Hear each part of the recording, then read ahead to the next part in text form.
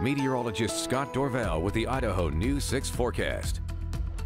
All right, temperatures today, no big changes in the 40s, but we had some of that cloud cover drifting on in. And as we look at this the view from our Grove Hotel camera, kind of a dramatic looking sky. Nice for photographers out there.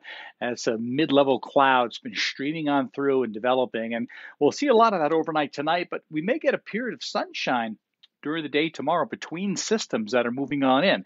Meantime, temperature-wise in Boise, we're at 34 degrees. Boy, it's 10 degrees colder than it was yesterday at this time. That's primarily because of that cloud cover. Feeling a little colder outside. Humidity at 67%.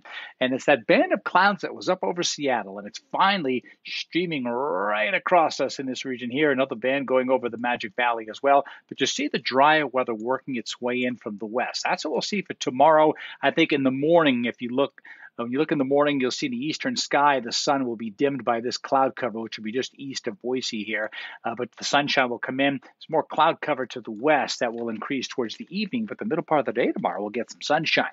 Get lots of moisture out to the west. This nice, good plume of tropical moisture that will work its way on up to the north and kind of catch up to a system coming on in. It will wrap on in and head in our direction. In the meantime, this weak system right here will elongate and move in on Friday with a chance for a couple of snow showers. That's tomorrow, Friday morning, and then on Saturday morning, the chance for some light snow, and then the main push of moisture with all that the yellow and green you see offshore there, that will come in during the day on Sunday.